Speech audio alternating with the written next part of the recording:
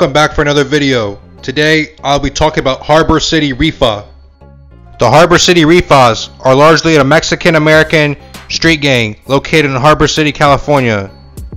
The Harbor City Rifas originated around the Harbor Village projects, formerly known as the Normont Terrace housing projects, which they share with the Harbor City Crips, an African-American street gang who mainly feud with Latino gangs in Wilmington, Torrance, and San Pedro. The Harbor City Rifas have an alliance with the Harbor City Crips due to their common hatred toward Latino gangs in Torrance and Wilmington, such as the Torrance 204 Street Gang and the Wilmus Gang, located in the Wilmington district. The Harbor City Rifas also feud with the Rancho San Pedro Gang, another Latino street gang, who mainly feud with the Dodge City Crips. The Harbor City Rifas and the Wilmus Gang have been beefing since 1990. Allegedly, a car full of Harbor City boys drove to Wilmington on a shooting spree looking for members of the Wilmus Gang. However, the Wilmus Gang gave pursuit and followed them back to Harbor City when another shootout took place, leaving one Harbor City boy dead. The Harbor City Rifas wanted revenge, which contributed to a string of shootings along the Pacific Coast Highway near the Harbor Village housing projects. At the time, it was estimated that there had been a total of 17 drive-by shootings and 4 gang-related deaths in Wilmington and Harbor City. The Harbor City boys and the Wilmus Gang have been feuding for over 20 years and show no interest in a peace treaty. On a night as violent as any in recent memory in the Harbor area, 8 people were shot, 5 of them juveniles, 2 of them critically in gang drive-by shootings. In the shootings, as police describe, are part of an increase in gang violence that has shattered whatever calm existed in the harbor communities of Wilmington, Harbor City, Harbor Gateway, and San Pedro.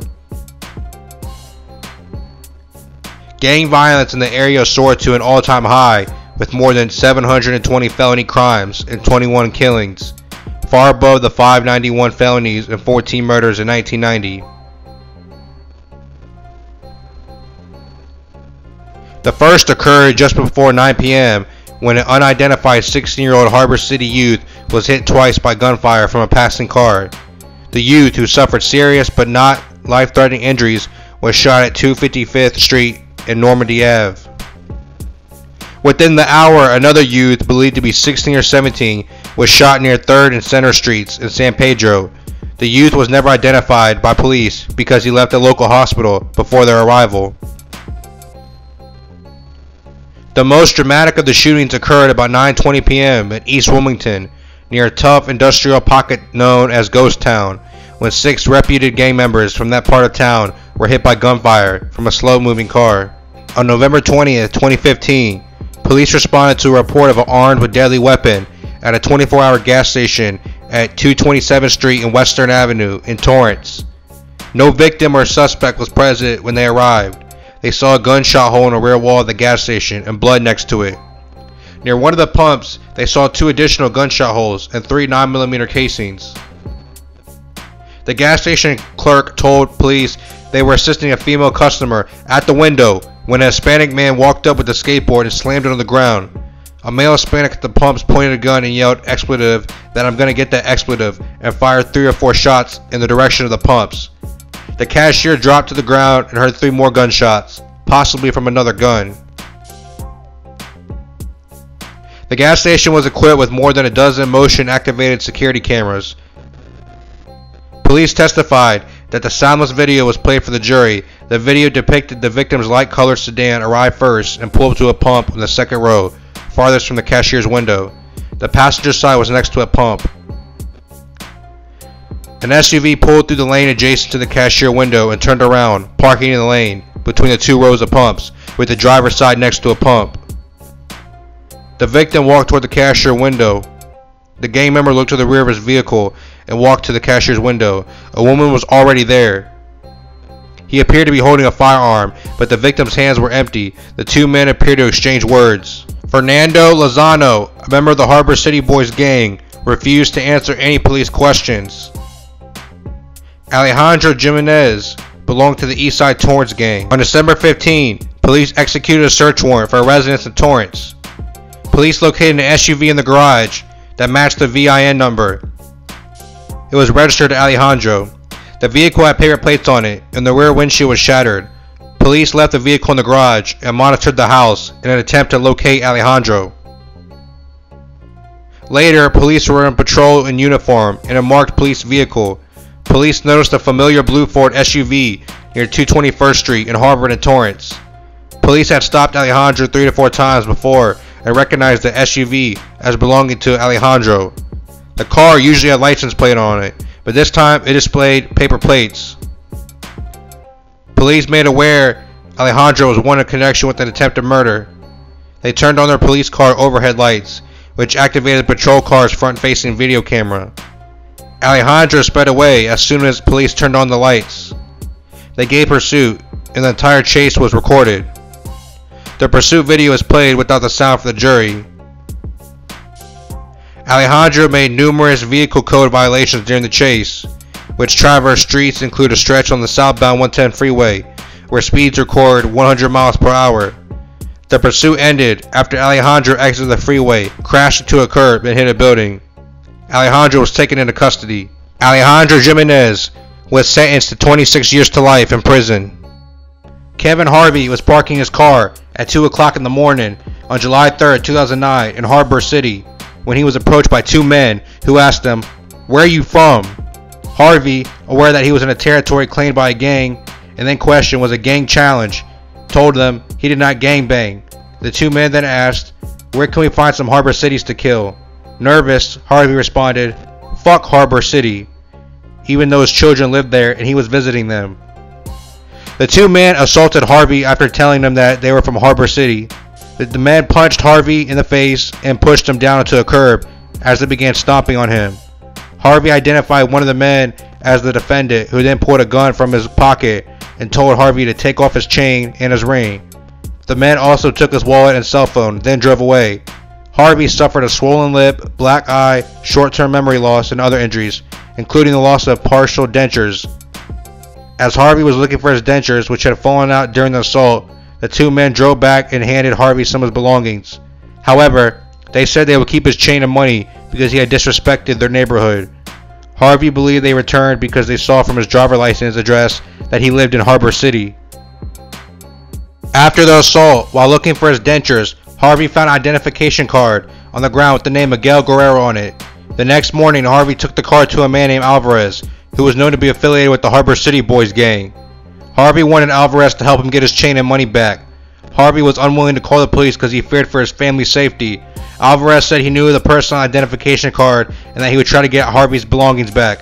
After he took his children to the Los Angeles Sports Arena for a 4th of July celebration, Harvey was treated for his injuries at the Kaiser Permanente Emergency Center. Before he was released, however, the staff reported the assault to police as mandated by law. Although he was still reluctant to involve the police, Harvey spoke with the police over the telephone while at the hospital and then filed a report at the Harbor Division Police Station on August 11th. He subsequently identified Jose Borquez and Miguel Guerrero from 2 photograph lineups. Police executed a search warrant at Borquez's home in Harbor City. They were told he had been last seen running down an alley. Borquez was later arrested hiding in the attic of his uncle's house nearby. Miguel Guerrero was still at large at the time of the trial. On December 22, 2009, the jury convicted Jose Borquez of second-degree robbery and found true the crime was committed for the benefit of a street gang. He was sentenced to serve 16 years in state prison. In September of 2009, Alex Malinov was storing equipment from his vending machine business in a unit at a storage facility located on West 260th Street in Harbor City. He had an agreement with the owner of the facility to live on site, acting as a security guard. On the evening of September 3, 2009, Mr. Malinov was involved in an altercation with the defendant at the facility. There was no dispute that Mr. Malinov suffered a grievous injury to his neck, as well as additional lacerations above the head and chest from the altercation with the defendant, and that the defendant is the individual who inflicted those injuries. The material disputed facts concern whether the defendant acted in self-defense or premeditation, whether he was a current member of the Harbor City Boys gang, and whether the attack was gang-related. Mr. Malinov said Cesar Daniel Chavez then paused and sort of stood up straighter and told Mr. Malinov to apologize to him after he had disrespected him. Cesar said, "I am from Harbor City. I'm a Harbor City gang member." Mr. Malinov did not understand exactly what that was supposed to mean, so he said jokingly, "I'm from Harbor City also," and smiled at Cesar. He said Caesar repeated that he had apologized to Caesar for disrespecting him. Mr. Malinov asked him what he was supposed to apologize for, since he had merely given him a cigarette.